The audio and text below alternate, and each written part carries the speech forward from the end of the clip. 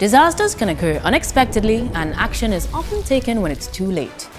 I am Ainka Will, and I have teamed up with the National Disaster Prevention and Preparedness Multi-Sectoral Committee to bring you life-saving, essential information on how to prepare, respond, and recover from a crisis, an emergency, or a disaster.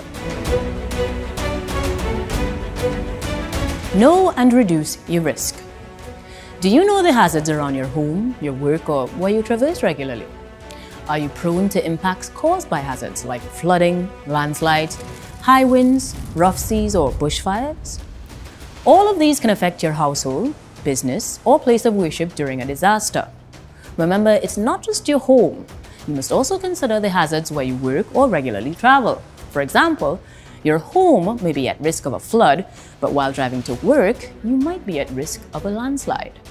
Do you know everyone, as in all of Trinidad and Tobago, is at risk of earthquakes, tsunamis, or even an explosion? Plan ahead in order to reduce your risk before, during, and after a crisis, an emergency, or when disaster strikes. Follow us on the ODPM's social media pages to learn more on how you can be prepared, be secured, and be ready.